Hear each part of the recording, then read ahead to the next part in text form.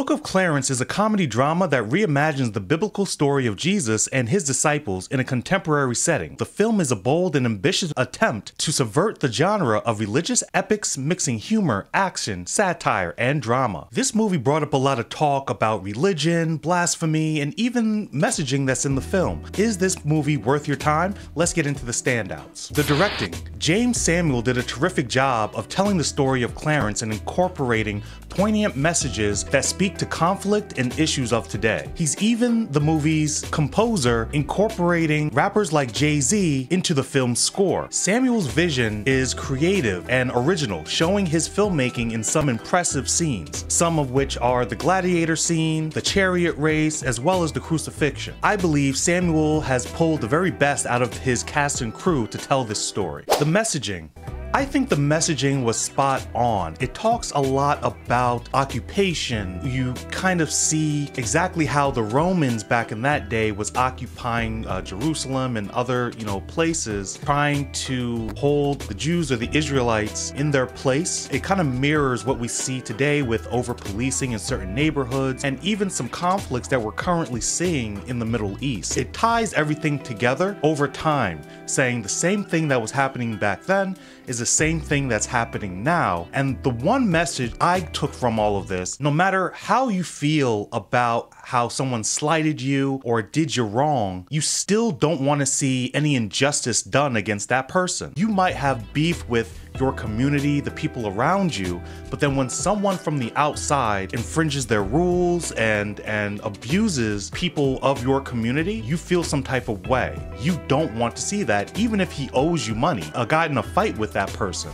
you still don't want to see injustice done, and I think that message was the clearest of this movie. I went into this movie trying to point out different things that might be blasphemous and anything else, talking down about the Bible, God, or Jesus, and I didn't find anything. You'll be happy to know that there is no blasphemy in this movie. It's nothing that we haven't seen with movies like The Life of Brian, 10 Commandments, Monty Python. Even the setting, you get a little bit of Ben-Hur in it. Cinematography.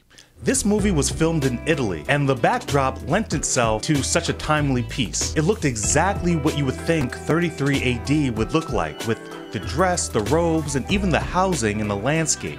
Very well done, great location. And notably, Samuel's camera angles get you right up on the action. Performances. Some standout performances included LaKeith Stanfield. He did an amazing job playing two roles from the beginning. He embodied the character of Clarence every step of the way. Another casting standout was Omar from Lupin. He does a great job as Barabbas and had multiple parts where he had standouts and even showed off some of his comedic timing. But there were two actors that I didn't expect to see. I knew one of them was in here. We're talking about James McAvoy and Benedict Cumberbatch. Cumberbatch had a smaller role, but not anything less impactful. Benedict's role played like a satire from the movies I mentioned before. It was good to see him. And James McAvoy playing Pontius Pilate gave a beautiful performance. Nothing less than what you would expect from that man. Tiana Taylor and RJ Cyler were my runners-up. You can really see the growth in this film from all of their previous performances, and it was just great to see. The story was another standout. This movie is presented just like the Gospels, a perspective from an individual in the time of Jesus. This is a redemption story, and seeing the relationships that Clarence had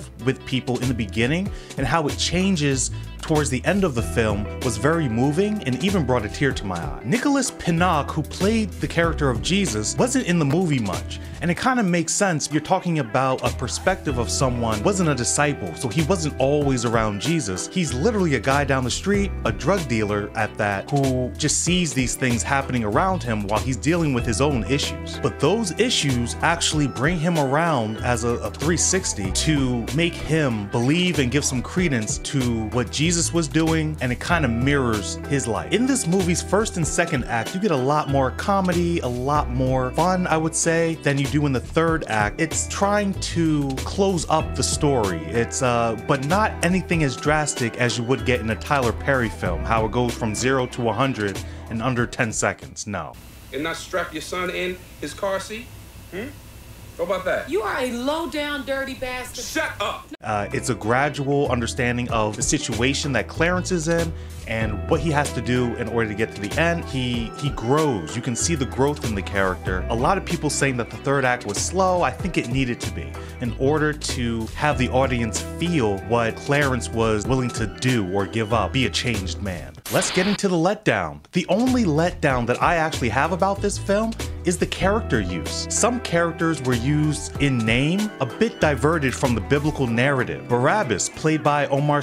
Barabbas historically was traded for Jesus to be crucified. In this movie, it didn't actually seem like anything like that was going to happen to him. And we were right on the time of them hunting the messiahs, and would have been good to kind of see them kind of have their little side stories. Not too much, but just little hints in there like, oh, he's about to do the thing that I read in the Bible. Before I give my rating, I just want to thank all my subscribers. Thank you so much for building this community with me. If you're new to this channel, don't hesitate to hit that subscribe button so you don't miss any new content and we can talk some movies. I give this film a 4.5 out of 5. I thoroughly enjoyed this. The cinematography, the directing by Samuels, soundtrack, the messaging within the film, I think it was a great attempt to shine light on issues that's happening today and how they would have been similar back then. And the fact that this movie mirrors other satire films, it did a good job. It brought it into the new age, if that makes sense. But some bad character uses, not fully embracing that character as they were historically, kind of made this a little disconnected. Guys, as always, I have more movies here and I look forward to seeing you all in the next one.